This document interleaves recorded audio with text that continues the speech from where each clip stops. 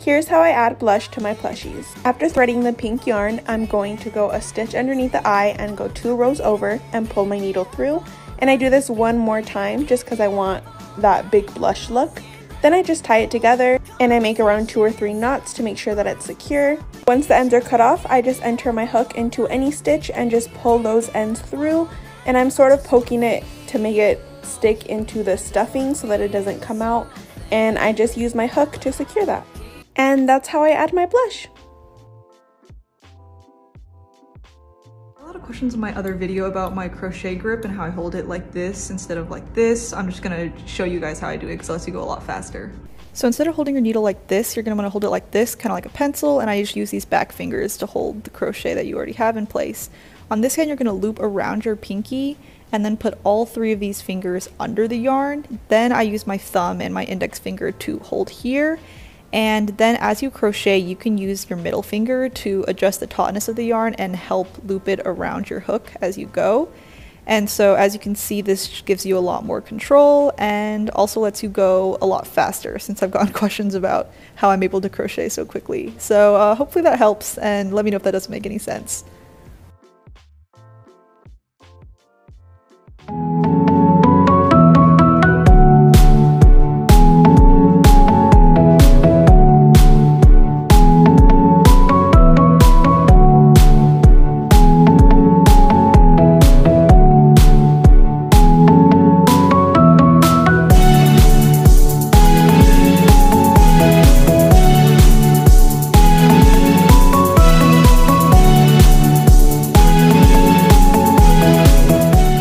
The froggy hat tutorial. If you know how to crochet, screenshot this. If you don't know how to crochet or need some guidance, this tutorial is the best. Start by slip stitching and chaining 4. Insert that hook into the first loop, yarn over, and pull through. Then you want to chain 3. Then you want to insert 10 double crochets into the center. On the next row, you want to increase every stitch. So you're going to put 2 in each of these little stitches. So in the second row, you're going to increase every second stitch. So you can see how I made 1 here and then 2 into this loop. So in the next row, you're going to do the same thing, but you're going to increase every third stitch now. So you can see how I did 1 here, and then 2 in the third stitch. Then you're going to increase on the 4th, then the 5th stitch, and then the 6th stitch. Part 2 is up. Basically what we made in part 1 is like this top part of the head, and so next we're going to do this brim area. So we're going to do 2 rows only in the back loop. 2 rows of double crochets in the back loop. After that, we're going to do 4 rows of double crochets. And these are just regular double crochets that go in through the loop here. So it should look like, you know, a little Yankee no brim action. And if it's going right, you got this line going down across. The next row, we're going to work those double crochets into the front loops only. So this front loop area. So next we're going to build out the brim a little bit more. So since we ended with the increase on the 6th stitch, we're going to increase this row on the 7th. Then the row after that will be the 8th, then the 9th, and then we're done. Part 3 is up. So now we're going to start with the eyes. So you basically do the first row of the bucket hat again, but in the eye color, and I'm using black. And that was a chain of 4 and then 10 double crochets. So now we're going to repeat row 3 of the regular bucket hat, which was increase on every second stitch. So you should have something that looks like this. So now you want to increase every third stitch, but we're using a single crochet this time. So you yarn over and pull through all 3 loops, just like that. So this is the front of the eye, and you just want to repeat this whole thing in green to get the back of the eye. And for the back part of the eye, I like to keep the tail a little bit long. That way I can use it to sew it around. Take your knitting needle and attach the back to the front. I just go through the loops. Carefully attach the eye just with the knitting needle. For the cheeks, make a loop and have 8 single crochets around. The mouth I freehand with some yarn, and that's I'm going to show you how I switch colors. So when I need to switch the color, I'm just going to enter my hook like normal where I have the 2 loops. I'm going to drop my working yarn and I'm going to pick up the new color that I want. And from here, you just finish the stitch and you just crochet like normal. In the back, you would just tie the 2 yarn colors together. And if I were done with the blue, I would just cut off the blue yarn. But since I still need it, I'm just going to let it hang there. And so again, once I get to the last stitch, I'm just going to enter my hook and then switch colors. Some of you have also asked how I transition the color so smoothly. The line is just at the bottom of the bead. That's where I place it. Crochet for beginners. I'm using a 2.75mm hook and impeccable yarn, medium sized. Let's start with a magic ring. And then 2 chains. Into the ring, 3 triple crochet.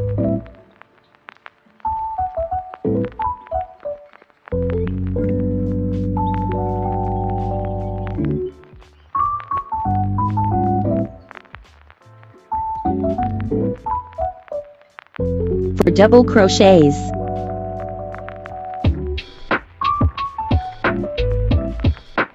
One triple crochet, and that is the half of the heart. Pause here and repeat pattern. Make 2 chains and then slip stitch into the ring. Tighten the ring by pulling the tail. Now you have a small for beginners. Single crochet in CH2, then half double crochet HDC in next stitch same.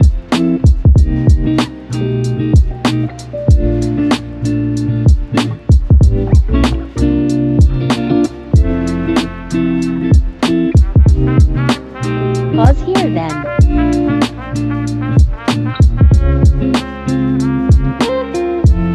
HDC, DC, HDC in the same stitch, and that is half of the heart.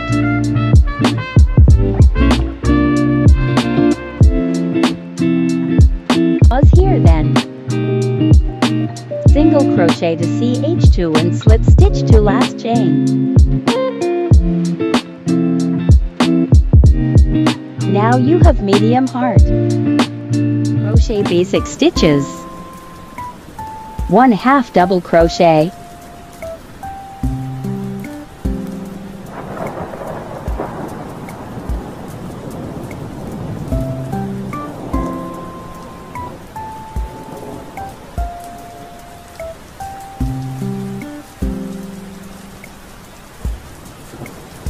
Two triple crochet.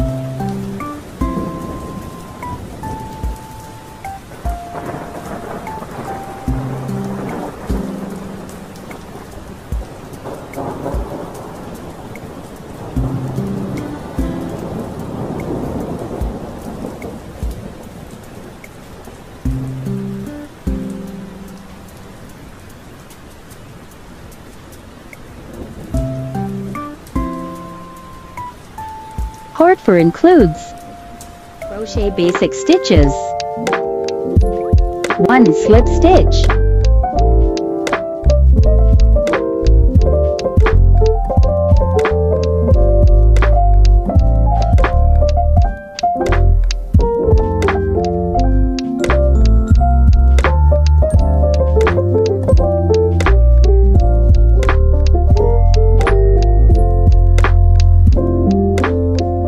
magic ring.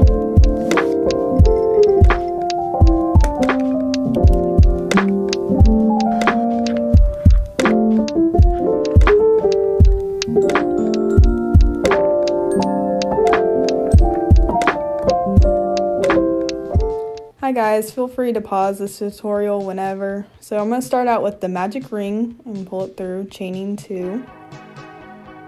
And then I'm going to double crochet 12 into the ring. Once you're done with that, fasten off and then start your new color. You're going to double crochet 3 into the same stitch, take out your loop, put it into your first loop, and then pull it through. Then you're going to chain 3 and repeat. Here's me just showing it again.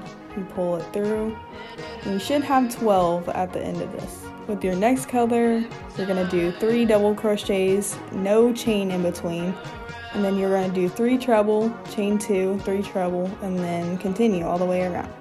At the end, you fasten off, And there you have it. This daisy square. And you can screenshot right here, it's the whole.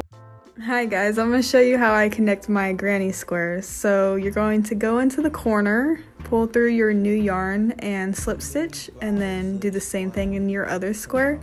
And that's pretty much it. You're going to go back and forth, slip stitching, and when you get to the end, it should look like this, and that's the back. Thank you. All right, gentlemen, I want you to repeat after me, just how I do it. Ready? Your turn. Very good. Go ahead now. Good golly. Bring it around now. Ladies.